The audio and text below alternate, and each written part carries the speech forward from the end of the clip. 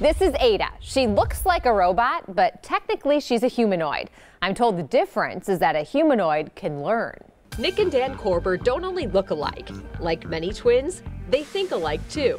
What's up, Milwaukee? The Lakeland University students thought it would be cool to mess around with the robots they found in the computer science lab. We take the robots home over the summer and over winter break and do stuff with them. They ended up creating code to teach the robots, or humanoids, how to learn so that these guys can then interact with autistic children. Show me a green square. We taught it to recognize basic, like a list of objects. She can also recognize humans. Who am I? A person.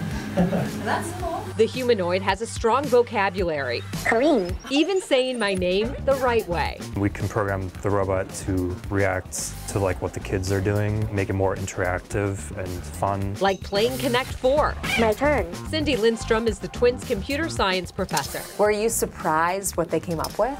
Not at all. What did they create? They wrote an artificial intelligence program so the robot could teach itself. They showed that these robots can learn.